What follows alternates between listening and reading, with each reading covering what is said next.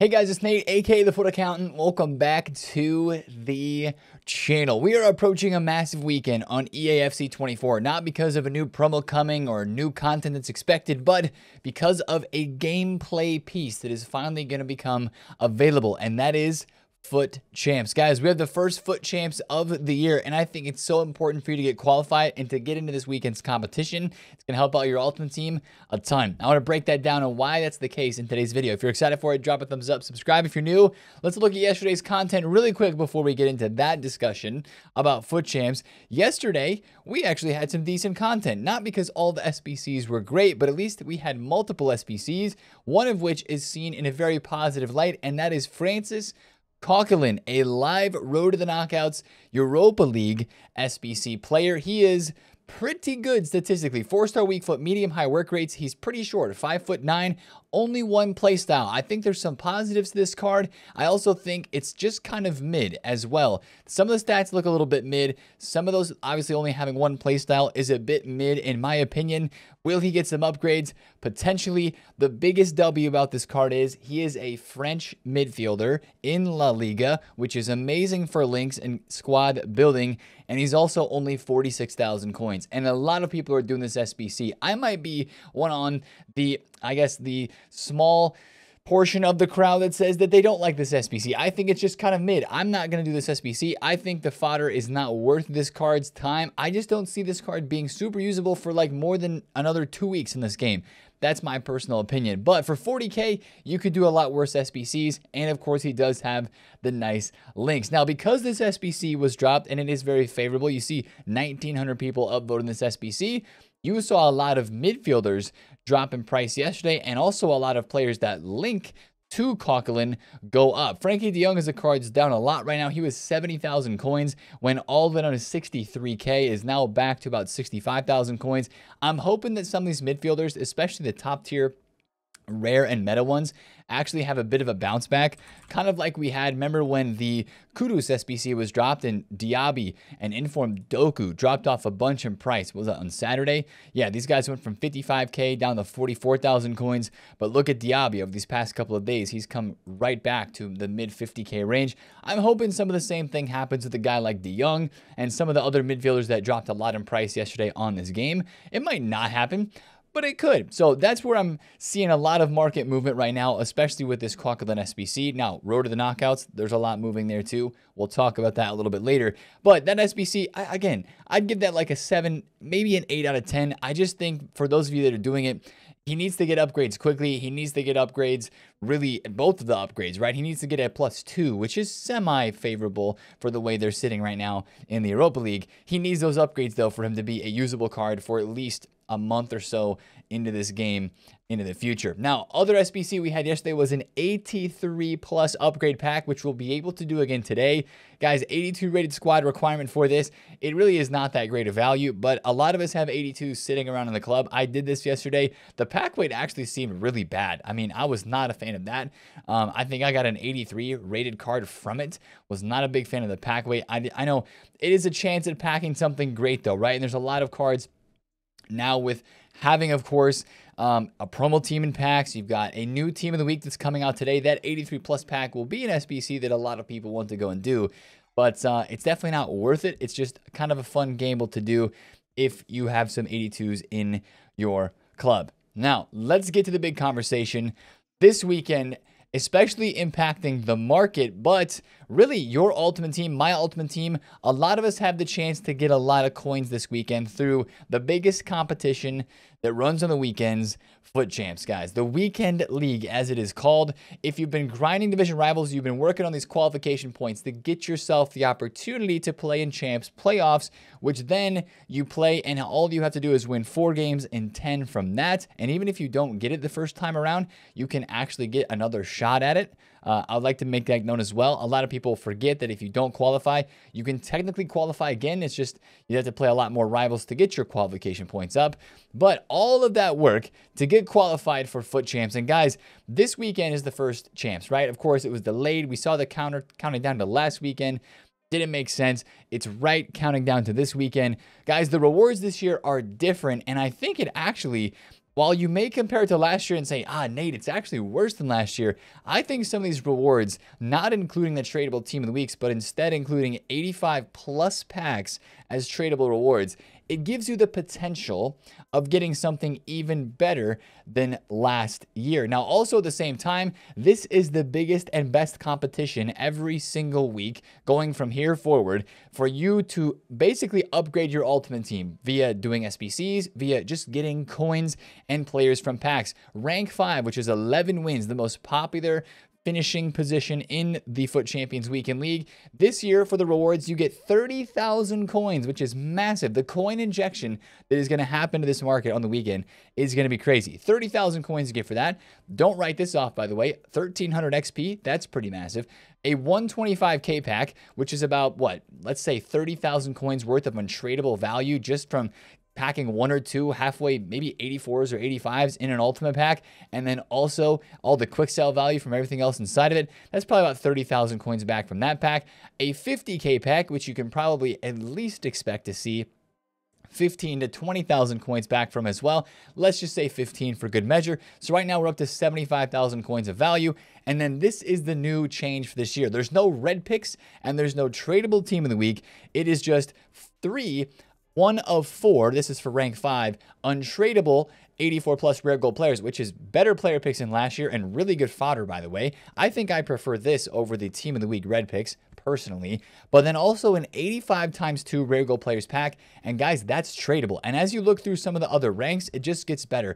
Rank 3, you get an 85 times 3 and an 85 times 2, a 100 and a 125k pack, and 85,000 coins, which is an increase for coins from rank 3 from last year. Even if you go all the way down to rank 6 and 7, you get an 85 plus pack for rank 6, a 50k, and an ultimate pack. That is much better rewards last year. If you're like, Nate, I can barely qualify for Weekend League, why is it worth the stress? It's worth the stress because you could potentially make 100, 200, 300,000 coins. One pack pull from Weekend League rewards makes all the difference. I mean, you're guaranteed to make 50, 60k if you get 9 wins in Weekend League. If you get 6 wins in Weekend League, which is rank 7, you're getting a 1 of 2 84 plus. You get 2 84 plus cards, a 50 and a 100k pack, and 15k coins. You're probably making 40k off of this, like 50,000 coins potentially. Obviously, the ceiling is, or the sky's the limit, right? You could pack promo cards from this and make hundreds of thousands of coins.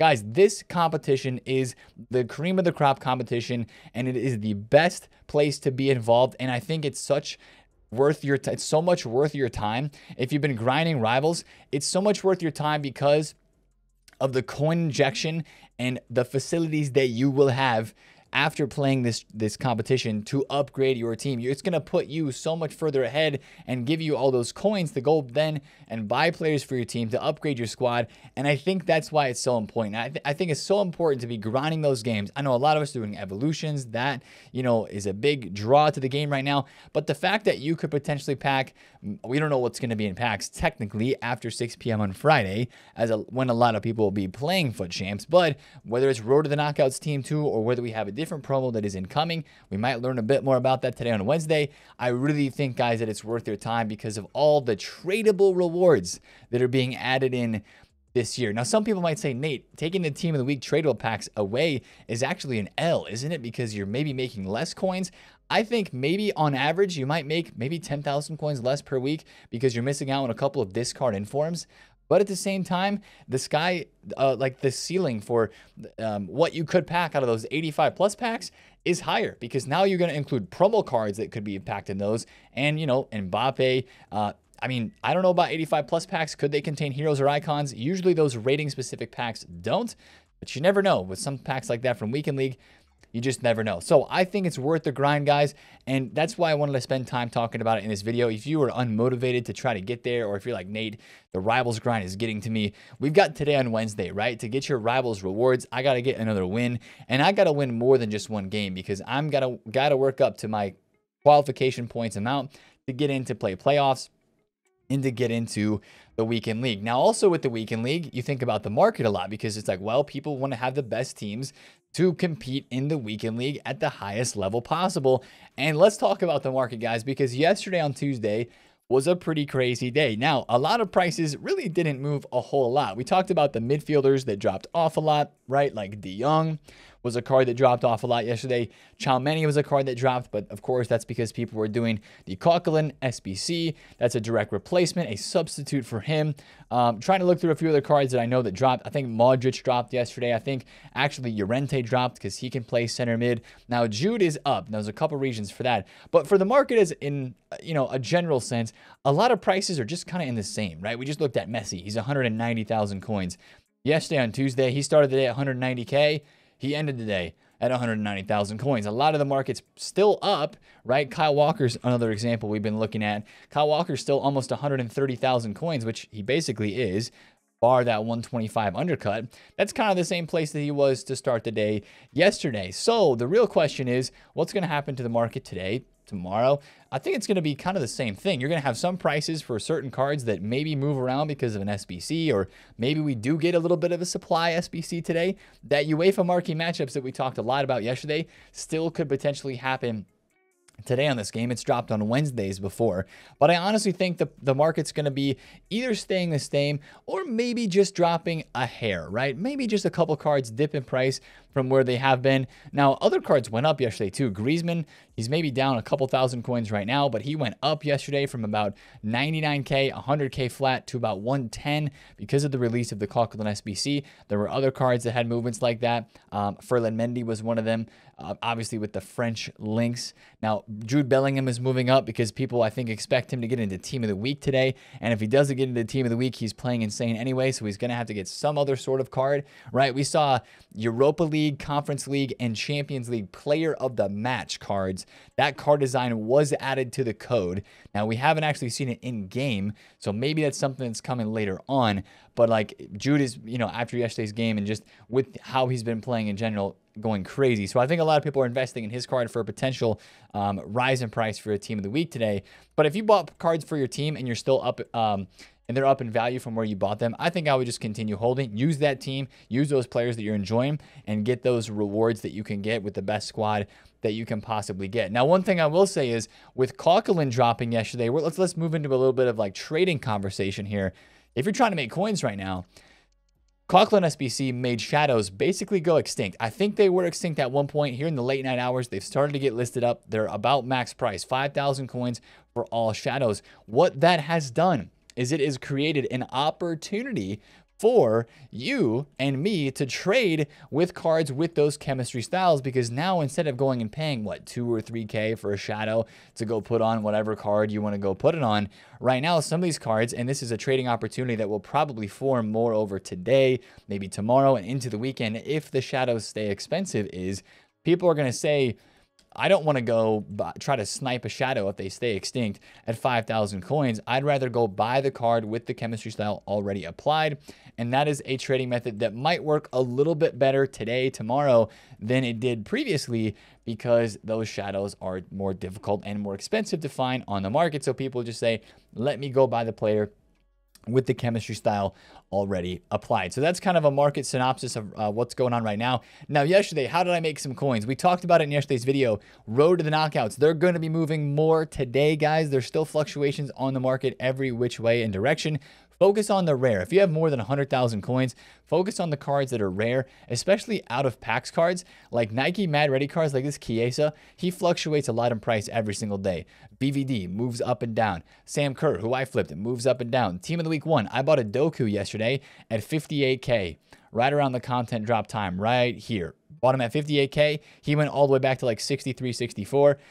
Right now, he's like 64,000 coins. That's not a lot of profit, but if you buy a couple of those, you can make some flips. It's really easy to get those flips moving, especially on the out-of-packs cards and icons, guys, too. Cannavaro is an icon that I was watching yesterday. You can buy him at like 400,000 coins, and you can see here, he gets rare and goes up to prices of upwards of like 430, 440K. You can make 10 to 15K per card on some of those.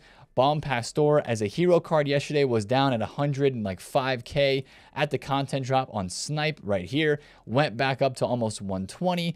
McManaman, I mean, guys, the list goes on of all of these cards that you could go and search up from heroes and from icons. McManaman was 140 yesterday, and now he's 155, 160. So the flipping is good. The market is moving. There are cards that are fluctuating. But I think these cards are what a lot of people are interested in right now as well. And yesterday we mentioned Bonucci in the video. We mentioned this Bonucci card as a live item that might have some price movements. And we specifically said yesterday to sell in the hype. And if you didn't sell in the hype, this was a learning opportunity because Bonucci and Berlin ended up losing the game. So instead of going upwards in price, he actually ended up going down because they lost the game. And that happened in a lot of places yesterday. Osimhen because of their loss, Bruno Fernandes because of United's loss, and Saka because of Arsenal's loss are down bad in value. Even a card that actually had a winning performance yesterday, Lamer, is 220,000 coins. Like, if I didn't have coins and other stuff right now on my transfer list, I bought some of those midfielders that I hope can rebound back. I would so be buying a card like this Lamer because it just, every time these players play, we said it in yesterday's video, I'm going to echo it again for today. If you have anybody that is playing in a match today, which would be Erling Haaland, Openda, who else didn't play? Kalulu is going to be playing today. DePaul. Weaver can't really go anywhere because he's discard value. But anybody who's playing today, guys, sell into the hype of the game, or at least if you want to risk it a little bit, sell while the game is going on, but then get out of the card before the game is over, because after the games end, even if the players win, these cards go down because people are trading with them. They're hoping that the cards go up, and they just don't after the games. That's just a trend that we've noticed for the past couple of years. So during the games, though, they're great to trade with. I bought Osimhen right when Napoli scored the first goal for 650K, sold him for 740 literally minutes after that. That was a good flip. I bought 2 Mertens for the low 30s, right? Mertens ended up going to 40K plus. He was 40,000 coins, I believe, after the full-time whistle when they scored the third goal for the United game. And look where he is right now, back down to 32K. Will he go back up? Maybe a little bit. The only other problem is for a lot of these cards, the upgrades or the next games aren't happening for like 3 weeks, right? That's why I sold the Mertens.